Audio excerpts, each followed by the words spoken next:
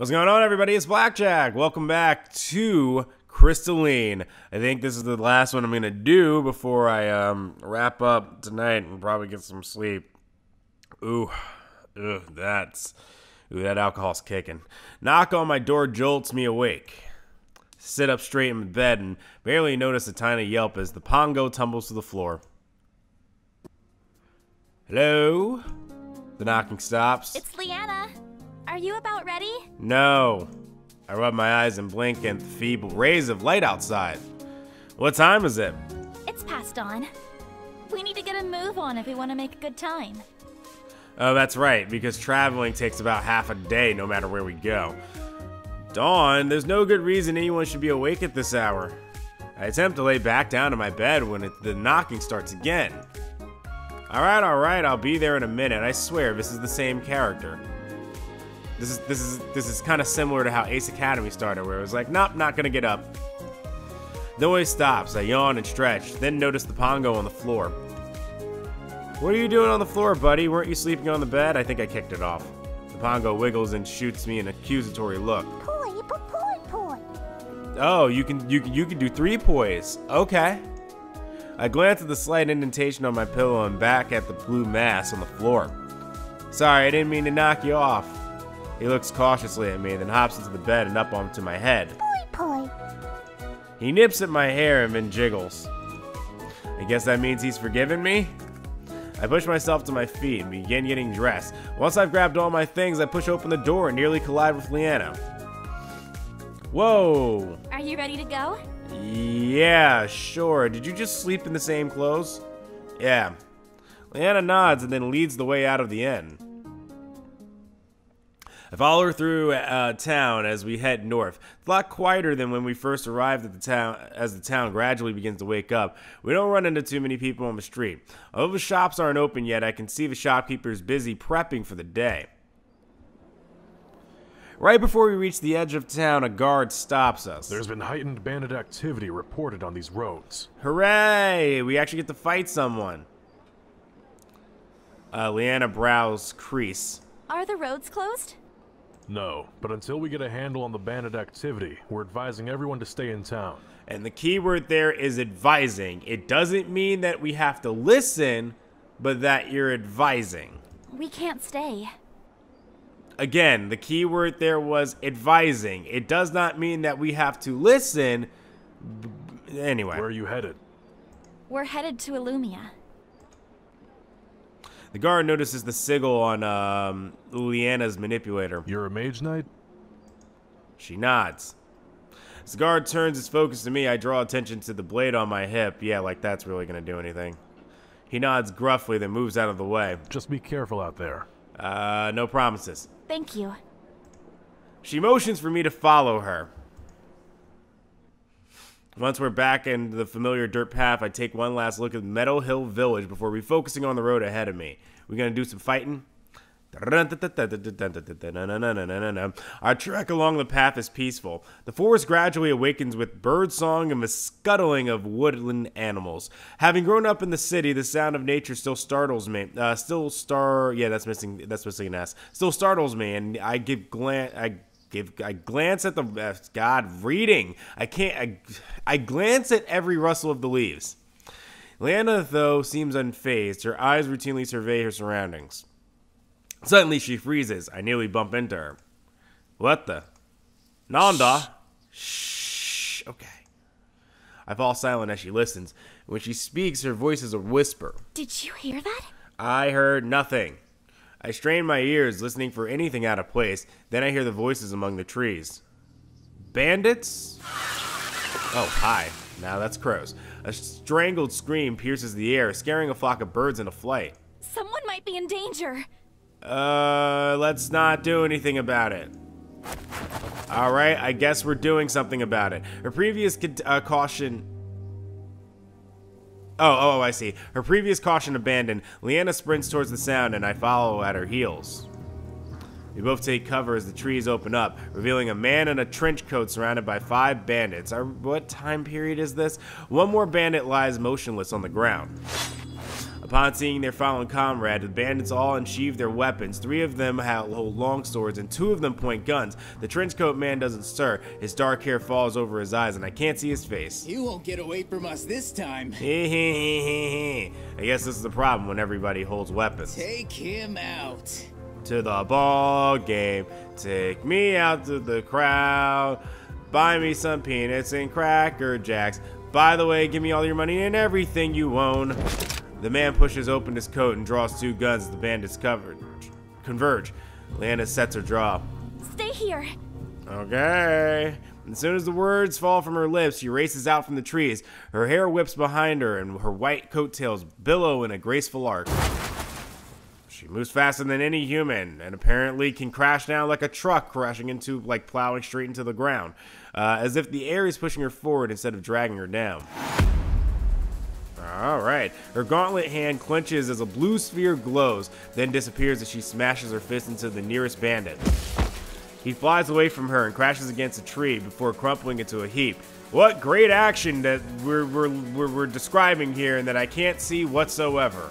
A mage knight? I will actually give something to Ace Academy that's a little better than this one. Even though I kind of laughed at the silly, like, oh, look at these 4 generic robots thing. I'm looking here at this fight, and I'm not seeing anything. I mean, it's great that, like, the girl can move around and she's got physics and all that stuff, but you're currently seeing nothing. It is, the key to a visual novel is the visual, you know what I mean? She must be with him. Or she's after the bounty. Take her out too. The mysterious man fires a hail of purple blasts at the bandits, catching one of them in the chest. Leanna deflects the sword from another bandit with her own blade. I can't just sit here and do nothing. I have to help. Ignoring Leanna's command, I unsheathe my sword and charge in the battle. Oh, ha, ha. So this is what... Oh, that's right. I forgot everything is early access. Okay, so maybe that gets put in later. And so there's supposed to be a mini game right here. I was getting ready to say, like, are we actually going to do... Oh, boo. I wanted a mini game. I get to choose if I win my fight or I lose my fight. Well, guess what? Winning! Lana breathes heavily as she surveys the bodies around her. She glances at me and the stranger who's still standing. Anyone hurt? Nope. I do a gentle pat down on myself and wince at my bruises. Nothing major. Leanna nods as she fidgets with her manipulator. Oh, hello. I guess you get to join our party now. The man stays silent as he inspects his gun. Now that I have a better look at him, I realize that although his fierce scowl makes him seem tough, he doesn't look that much older than me. His hair has a habit of falling around his eyes, but as he pushes it back, I notice a long scar cut across one eye. It's Squall from Final Fantasy VIII. Once satisfied, he tucks his gun back into his belt. You mean his gun blade? And gets to his feet. He nods at us. Thanks. Zack Spade. Let's change this to Squall Lionheart. Then he turns away. Wait! He pauses. Where are you headed? Why? Yeah, why? Why do we need to know this? There might be more bandits around. We should team up if we're going in the same direction. Safety in numbers. This could also be Final Fantasy 15, any of them. He studies us in stony silence. Then his gaze flickers to her manipulator and he relaxes slightly. Where are you going? We're headed to Illumia. Yeah, that's right. I completely forgot where we were going, actually. Me too. Oh, me too. Yeah, I was just gonna walk away from you guys, and then I guess it would have been really awkward when we were walking the same path. All right, fine. Let's go to Illumia. I'm Zack Spade. Leanna nods. You're from the Mage Guild? You're from the Mage Guild? Yes, I'm Leanna. And I'm Penicillin Derude Sandstorm. Short for Penicillin Derude Sandstorm Rigor Mortis. Zack. Oh, right, and there's this blob on my head. All of us glance at the little blue Pongo who seemingly popped out of nowhere. And this is our little friend. It's a little weird because if I get that they're trying to suggest that they're looking at the Pongo by having them all look to the left, but if he's on me, shouldn't they be looking over here? I don't know. I see. Boy! The Pongo blinks at Zack, who stares him down. The Pongo bounces uncertainly. Boy? No. Ore?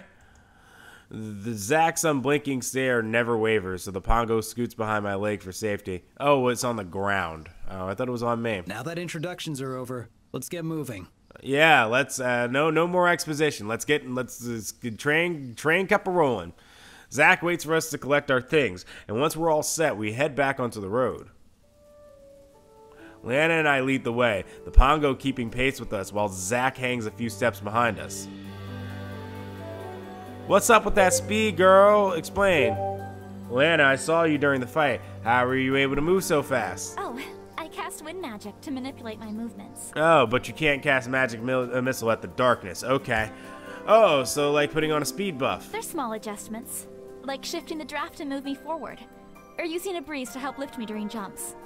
Okay. Damn, that sounds awesome. She grins. So next time you're lagging behind, I'll use my wind to give you a little boost. Oh yeah, that would have been very, very useful a lot earlier. That would be amazing. I can already imagine myself running like the wind. Lana seems pleased by my reaction.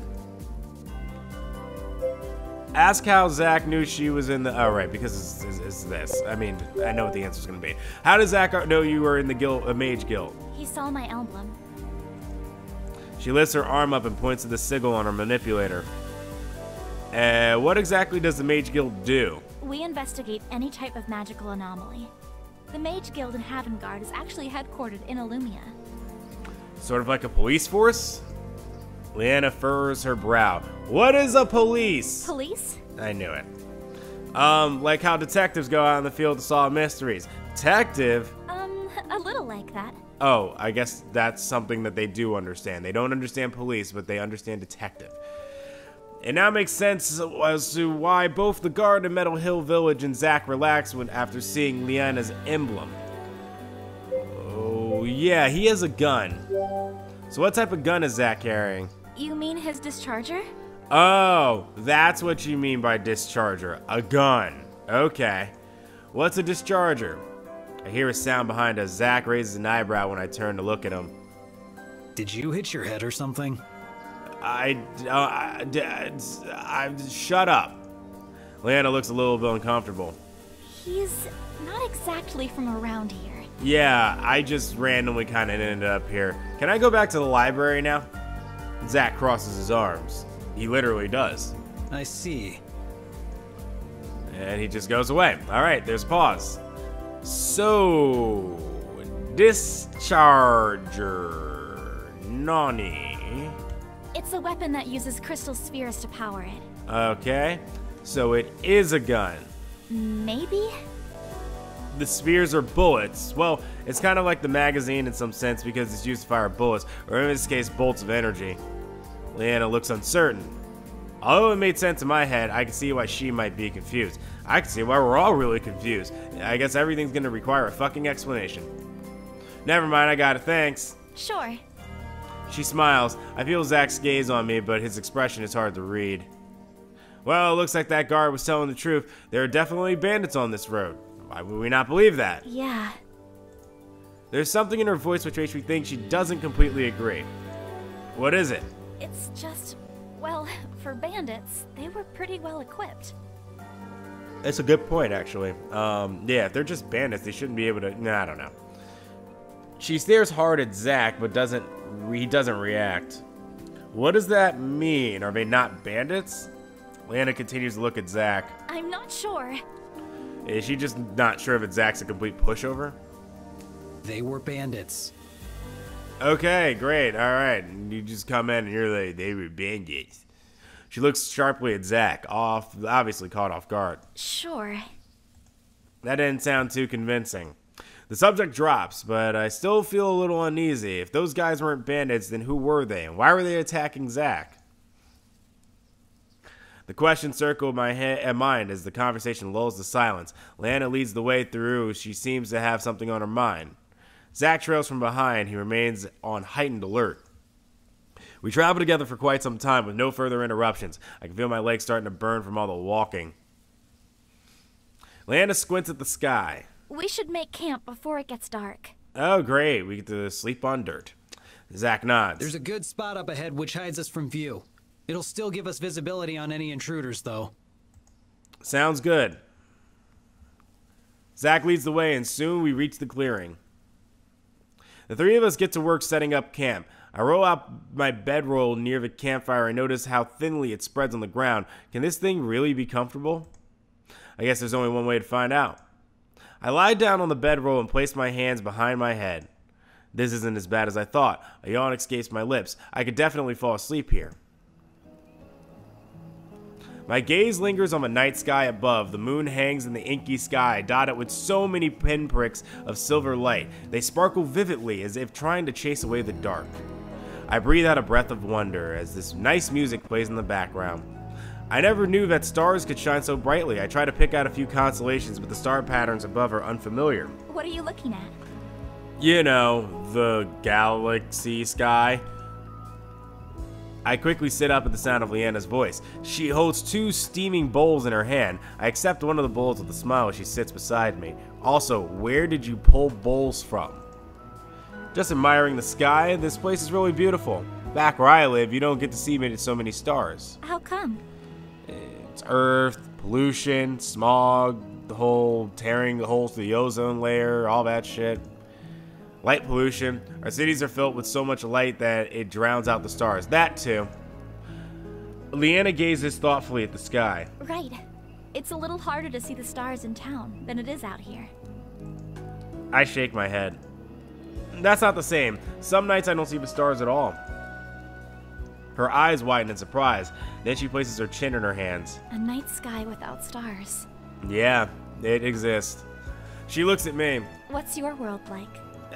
You know, way more advanced than this. We have these things that drive around called cars. They could have gotten us to the next town in like, I don't know, 20 minutes. It is really good tech. It's bad. Humans are a plague to the planet. Different, but more or less the same. It is really cool tech. It's really different. We don't have any magic, but we have a lot of technology instead. What sort of technology? Things like cars. What's a car? Oh. It's a means of transportation. With a car, we could have made the journey from the Meadow Hill Plains to Meadow Hill Village within half an hour instead of half a day. Wow, called it. Said 20 to 30 minutes, right? Leanna looks intrigued. You have an animal that can travel that fast? See, no, it's not an animal. It's a machine. No, it runs off gas or electricity depending on what type of car you have. So it's like our carriages, which are powered by crystals. The more energy it uses, the faster it goes. Oh, you have one of those, and you didn't use it. You didn't think bringing that along with you was a good idea. Okay. Okay. I mean, if that's how your brain works. Something like that. We have airplanes too, which fly in the sky so we can have faster travel to other areas of the world. Humans who can fly? Okay, no. Leanna's eyes grow in wonder as she grins. What else do you have?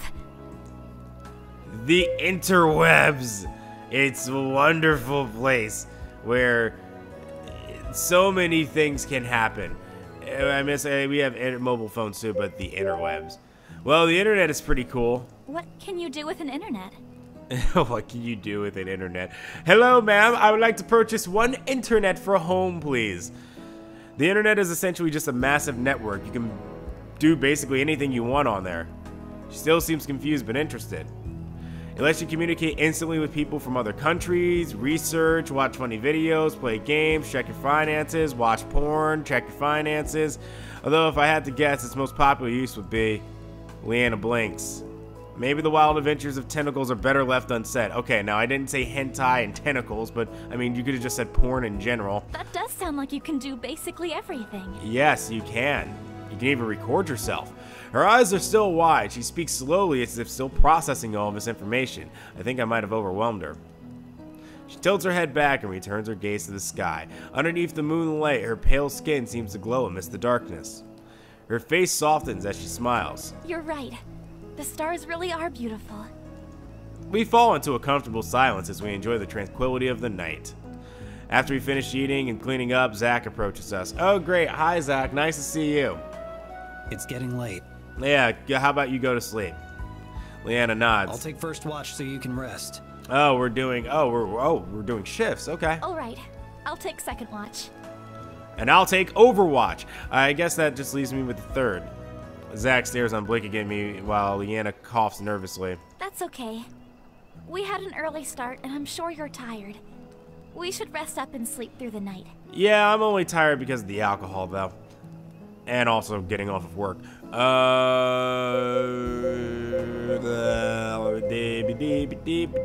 She's right, whatever. Alright, fine. You know what? We'll give her a little... Okay. Alright, thanks. She smiles warmly. Good night, then. Alright, just do not leave me here in this area just to go to sleep, and then I'm dead. Good night. Zach nods, and Leanna crawls into her bedroll. As she lies down, Zach positions himself against a tree and takes a seat.